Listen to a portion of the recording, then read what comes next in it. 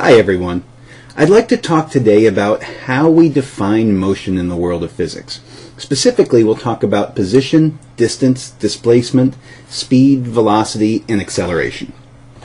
So, our objectives are going to be to understand the difference between position, between distance, and between displacement.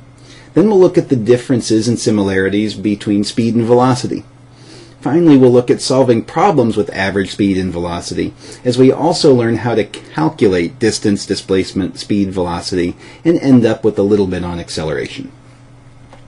So, position. An object's position is its point in space, and if we're talking about motion in one dimension, which is where we'll start, we can set any point we want to as 0. Let's say that point on a number line right now is 0. If we're 5 meters east of that line is where an object is sitting, 5 meters east of that point is where an object is sitting, 1, 2, 3, 4, 5 meters away, there's our object. If it's 5 meters east of our reference point, we'll call this the positive direction, east. Fairly straightforward. Just as easily, however, we could go in and we could say, well, it's 5 meters east of our reference point, but let's call west the positive direction. If we had called this direction west and positive, then our object would have been 1, 2, 3, 4, negative 5 on that scale, on the negative side, which would be our east direction. That's a little bit confusing. Don't worry so much about it now. The bottom line is you can set your reference point in your positive direction whichever way you want, as long as you stay consistent within the boundaries of your problem. When position changes, an object has traveled some distance. The more position changes, the more distance is traveled. Distance is what's known as a scalar quantity. It has a magnitude or size only. Direction doesn't count. It's measured in meters, and it's given the symbol d. So if we take a sample problem, a deer walks 1,300 meters east to a creek for a drink. The deer then walks 500 meters west to a berry patch for dinner before running 300 meters west when startled by a loud raccoon. What distance did the deer travel? Well, its total distance, d, must be 1,300 meters east, then it walked 500 meters west, and then it ran 300 meters west, for a total of 2,100 meters, or 2.1 kilometers. Displacement, on the other hand, is a vector quantity. It tells you the straight line distance from where you start to where you finish, regardless of the path you've chosen. It's also measured in meters, and what's tricky is it's given the same symbol, d, so you've got to really know what you're talking about when you go into distance and displacement. They have the same symbol, so you have to be very careful and read the problems with care. A very similar problem, our deer walks 1,300 meters east to a creek, 1,300 meters, then it walks 500 meters west, then it ran 300 meters west. What was the deer's total displacement? Well, remember, that's the straight line distance from where you start to where you stop, regardless of how you get there. So the deer started here, and when it was done, after all of that running, it ends up, well, it went 1,300 meters east, 800 west. It went a total displacement of only 500 meters east, because the only points we worry about are the starting point and the ending point. Everything else in between doesn't matter for displacement. Now, because displacement is a vector, it has to have a direction, so 500 meters east. Average speed is the rate at which distance changes. It's a scalar, and it's given the symbol v with the line over it. V stands for speed or velocity, the line means average. Now when you use this formula, d over t, because you're talking about average speed, which is a scalar, you have to use a scalar in your formula. That d must therefore stand for distance. So average speed is distance divided by time.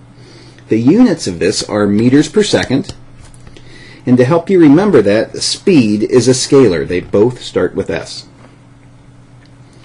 If we go back to our deer problem, Let's assume that we have the exact same action the deer took, but it all occurred in 600 seconds. What is the deer's average speed? Well, average speed is distance divided by time. We said our distance traveled was 2,100 meters, and our time was 600 seconds. So, 3.5 meters per second was our deer's average speed. Just like we had a vector version of distance, which was displacement, we have a vector version of speed, which is velocity.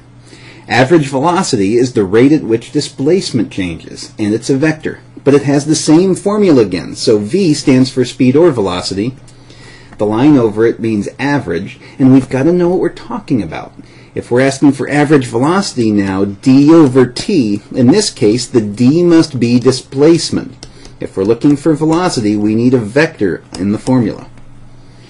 Average velocity has the same units, meters per second. To help you remember that, velocity is a vector. They both start with v. Let's look at a sample problem again, going back to our deer. Same deer, same actions, but now we want to know the deer's average velocity. Well, we can use the same formula. Average velocity is d over t, but now that d is displacement. We said the displacement of our deer was 500 meters east, and all this took a time of 600 seconds, so the deer's average velocity was only 0.833 meters per second, compared to the average speed, which was 3.5 meters per second. And because average velocity is a vector, we need a direction here as well. East. See the difference between the two? It's subtle, so you've got to be really careful as you read these problems. Let's see if we can't put it all together as we explore the actions of Chuck the hungry squirrel. Chuck travels 4 meters east and then 3 meters north in search of an acorn. The entire trip takes him 20 seconds. Find his distance traveled. Well, distance traveled should be pretty straightforward. D equals 4 meters plus 3 meters, or 7 meters. But to find his displacement, we've got to work a little bit harder this time.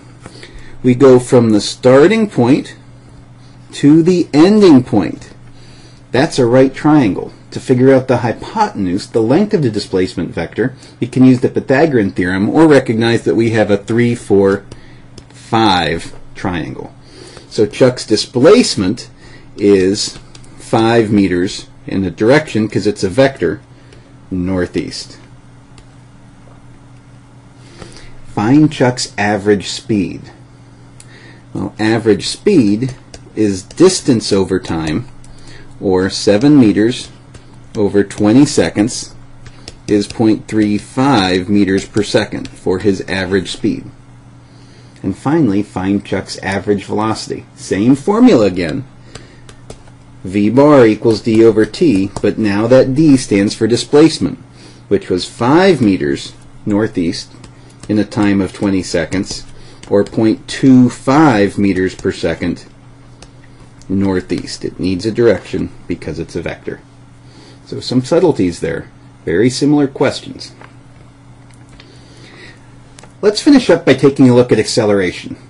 Just like velocity was the rate of change of displacement, the rate of change of velocity we call acceleration. It's how quickly velocity changes. And it's given the formula a equals delta v over t. Acceleration is a vector, and its units are meters per second, or meters per second squared.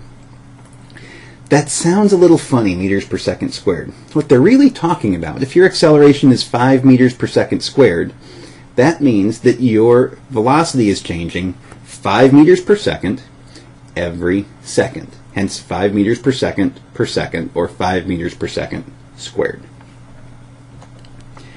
If we look at a problem, Monty the monkey accelerates from rest to a velocity of 9 meters per second in a time of 3 seconds. Calculate Monty's acceleration. Well, we'll start with our formula. Acceleration is change in velocity, delta v, divided by t. And if you recall, change in anything is always its final value minus its initial value. So that's going to be v final minus v initial divided by the time. His final velocity was 9 meters per second. He accelerates from rest. That means he started at 0 meters per second in a time of 3 seconds. 9 minus 0 is 9, divided by 3 is 3. So 3 meters per second squared. And acceleration is a vector. We don't have a direction here, but we can assume, based on what the problem is telling us and showing us, that the direction must be forward in this case. So in some ways, the direction is implied here. So, next steps. I'd like you to take a few minutes and see if you can explain in your own words the difference between position and distance, between distance and displacement, between speed and velocity, and finally between velocity and acceleration. And if you want some more information or have questions, check out APlusPhysics.com. Thank you.